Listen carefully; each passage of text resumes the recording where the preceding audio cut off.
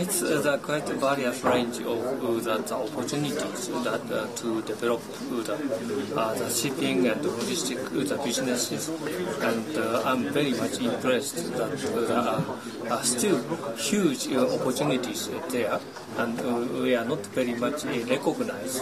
But we should concentrate to understand what is going on, and it will be a great opportunity for us to quickly expand our business in this state, and also in India, whole parts of India.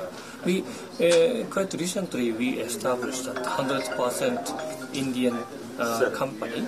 And then we are, as an Indian company, we would like to expand and diversify our businesses, and especially that Andhra Pradesh is quite unique and the good opportunity. I recognize that the coastal line of the state is very long, and